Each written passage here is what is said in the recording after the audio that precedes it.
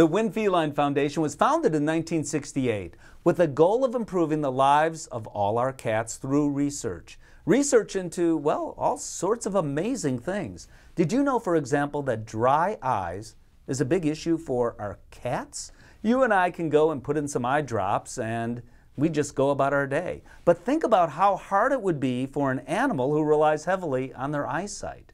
Dr. David Maggs is a veterinary ophthalmologist at the University of California, Davis, and he's doing some fascinating research. I think as humans we're well aware of what dry eye feels. Many of us suffer from dry eye, but other people can sense that just at the end of a hard day working at the computer, or simply by holding your eyelids open for just a very short period of time. Within seconds you'll feel that feeling of dryness.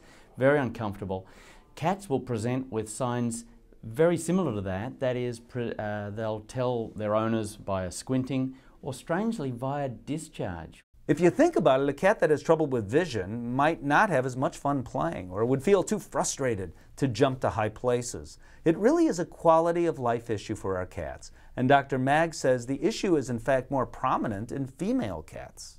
Look, they're all affected. Our study so far shows that the tear film, and particularly the water part, the aqueous part of the tear film, may be a little higher in male cats than in female cats. And actually this is supported by the human literature. The dry eye is more common in women, and particularly in postmenopausal women. And so this finding in male cats seems to suggest that maybe cats are just little humans after all. Dr. Maggs says he's going to do his best to get help for all our feline friends. The goal is easily stated. We're going to establish what the normal values are for 5 brand new diagnostic tests. Some of them have been used before in cats, all of them have been used before in humans.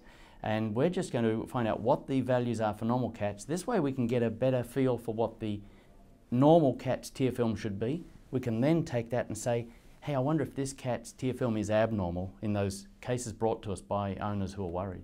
Thanks to the efforts of the Winn Feline Foundation, help is on its way. Learn more at winnfelinefoundation.org.